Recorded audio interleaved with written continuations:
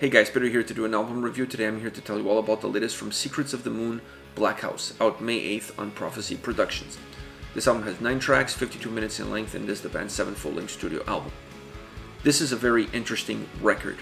The first aspect of this record that I found extremely interesting is the fact that time is none of the essence. This album cannot be defined by time. This album, time as far as this album is concerned, becomes irrelevant. The moment you sit down to listen to this record, you realize that it's not about that. It's about the emotions, it's about the sound, and the journey that this record will take you on from the first to the last track.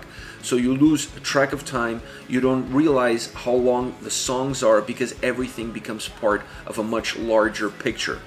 And that larger picture is just the first layer of the record, because to me this album really has 2 layers. The overall big picture and then the individual tracks on the record itself. When you look at the big picture, it feels very concise. The album feels very fluid, very linear, concise, put together. The emotion that the record has becomes very leveled all the way across. It's not an album that offers a roller coaster rides of ups and downs, musically or emotionally. It's very steady all the way through. So it's a record that offers a sense of comfort the moment you're in, and you feel like you're in that safe place all the way through. That is when you're looking from the outside and you're looking at the global picture that the record gives you.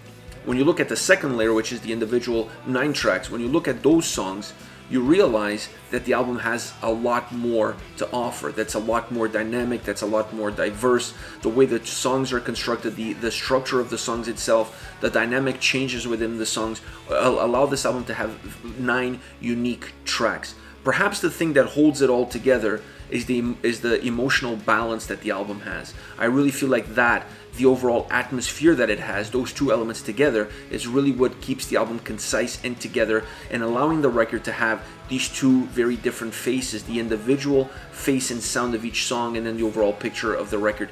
This allows the album to be dynamic and fluid and still feel concise and linear at the same time. The guitars on this record are phenomenal. To me, the guitars and vocals are the 2 main driving forces of this record. They determine where the album goes, they determine where the songs go, and they really determine the overall atmosphere, soundscapes, and emotions that the songs will give to the listener. The guitars on this album are phenomenal. The melodies, the riffs, the solos, everything surrounding the guitar work on this record is really splendid. Really crisp, really clear, really concise delivered message, understanding what the songs need, what kind of emotion they need, what kind of approach they need, using acoustic guitars, using different transitions, different style solos, different bridges. Everything surrounding the guitar work on this record is absolutely outstanding. Like I said, definitely one of the driving forces and one of the key elements of this album. They just give so much life, they give so much energy, and they complement the vocals extremely well. And the vocals is the second element. I really like the vocals on this album. They deliver a dark but welcoming sound and welcoming message. I really like that aspect. And then when you combine how the guitars sound with how the vocals are delivered, the 2 elements are absolutely in touch with each other. They're not moving parallel, they're moving in unison, they're moving together, they're intertwining throughout this record to really deliver a very strong emotional message from track to track. I also like what they've did as far as layers, as far as backing vocals. I felt that those were really important in order to give more substance to the tracks, in order to give more texture to the tracks, in order to give more volume without making the album or the songs become heavier, without distorting the message that the songs have, the emotional message that the songs have. By adding layers, by adding backing vocals, they were able to add a little bit more intensity, add a little bit more emotion without changing anything else around as far as the songs are concerned, and as far as the overall feel that the record has to offer. So to me, everything surrounding the vocals and how they were approached, not only in terms of the layers and backing vocals, but the vocals in general, was extremely well done on this record. And really, with the complement of the guitar work, these 2 pieces became the core, the DNA, the spinal cord of this album.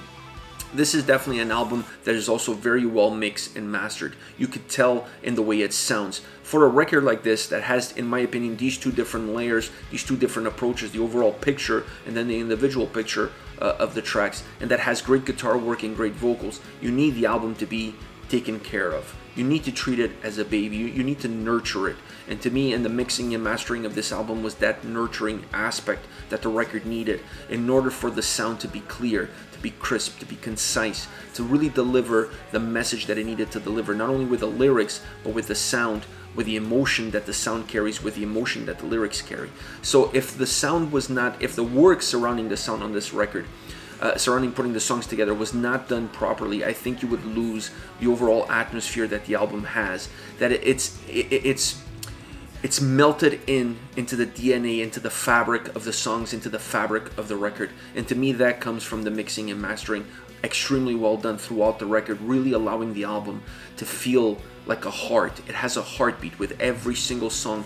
You feel that heart palpitating. It's pumping blood, it's pumping energy throughout the record. I got sucked into this album. I honestly thought going in that perhaps this is going to be an album that's not going to resonate with me. This is a genre that is not necessarily in my wheelhouse, but the beauty and melancholy that this album has as far as the sound and the vocals is concerned is absolutely captivating. You lose yourself in the album, you lose yourself in this record, you lose track of time, and like I said at the beginning, time becomes irrelevant with this record. As far as songs are concerned, I want to start off with Sanctum. This is the opening track on the album, and in my opinion, the perfect opening track. It gives you a glimpse of every single thing they're going to throw at you throughout the rest of the album. And to me, that is the perfect way to get started, because the moment you get through this song, nothing is really going to surprise you as far as elements are concerned. What's going to surprise you is how they're going to deliver them, because they change them around. But this song at least gives you an idea of what to expect, gives you a sense of comfort. The opening riff is very melodic, very dark, and once the vocals come in, the song shifts into a darker, more stripped down sound and approach.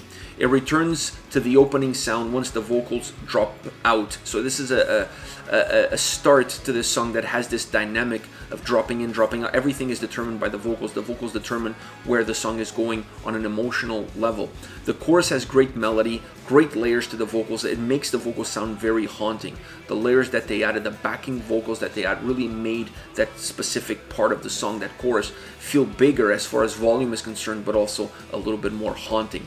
The song then increases in intensity. The vocal at the end is just amazing. You just feel like the vocals are gaining sound, they're gaining presence. The song has such a great dynamic motion. It really alternates momentums. It alternates changes between the verses and the chorus, feeling like the sound is dissipating and then the sound is coming back in again, expanding the track. So this is a song, like I said, it really has a little bit of a feel of a heartbeat. It really feels like it's pumping blood the same way it does throughout the rest of the album. So it's a song that works as a synopsis, gives you an idea, but it's a song that feels like a heartbeat. It just pumps in and it pumps out, it pumps in and pumps out. It just has this in and out feeling all the way through, from the beginning all the way to the end. Such a magnificent track, such an emotional track, and to me a very dynamic track all around, with so many different elements changing from the verses to the chorus. But then even within the chorus there is a feeling of unbalance as far as the sound is concerned. Next, Cotard starts off with an acoustic guitar, and I thought at the beginning they were just going to have this acoustic as part of the intro to the song, and eventually this was going to change and the song would become a lot more intense perhaps. That's not the case. They kept the acoustic, they transition into the vocals, but the song becomes a very stripped down song as far as the verses are concerned. It increases in volume once you move into the chorus, and then after the second chorus the guitar sounds move into a completely different playing field. They go where the song perhaps was not expected to go at all, and I really feel like it becomes more driven. The overall track becomes more driven. The vocal changes with the backing vocals really adds almost a psychedelic atmosphere to this track. There was a little bit of that in the sound. There was a little bit of that psychedelic glance or gaze, if you will, in the sound of the guitars, but it becomes more predominant with the vocal layers and how they put the vocals together, seeming like they're far apart, coming back in again.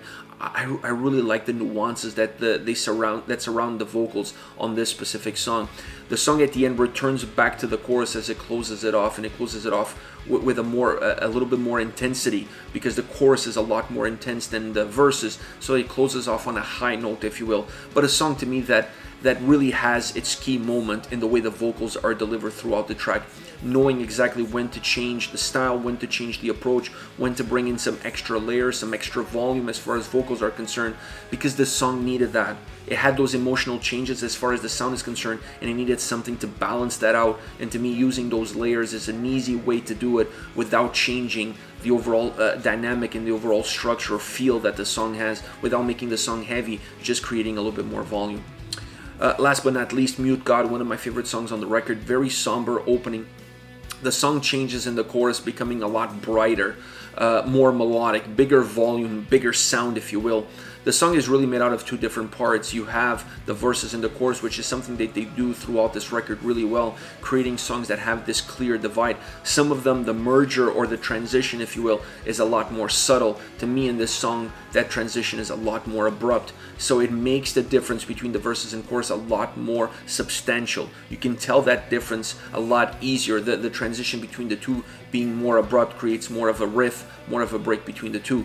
After the second chorus, you feel like the song explodes with energy. You just have this blast of energy coming into the track. Slowly, that energy starts to dissipate with the vocal layers coming in. You can feel that dissipation. You can feel that sound getting stripped away. And the vocals start to feel a little bit different. They start to feel almost, not psychedelic, but they just start to feel like they're moving into empty space. It's a really strange dynamic as far as vocals are concerned, but it's a strange dynamic that really works well with all the transitions that this track has had up to that point. And this is a song that, in my opinion, is very dynamic, and it has almost a David Bowie style to it. When you listen to this song, and you listen to the way the song is structured and all the different dynamic changes that happen throughout the track, and the vocal changes, the styles, and how the vocals are coming at you and different, delivered in a different way, you really start to feel that you're listening to something out of David Bowie. It's a really creative, eclectic track that has a lot to offer to the listener. Alright guys, this is it. Secrets of the Moon with Black House, once again out May 8th on Prophecy Productions. Let me know your thoughts on the band, on the singles. Use the comment section below. I'll be reading those and getting back to you. Take care, guys.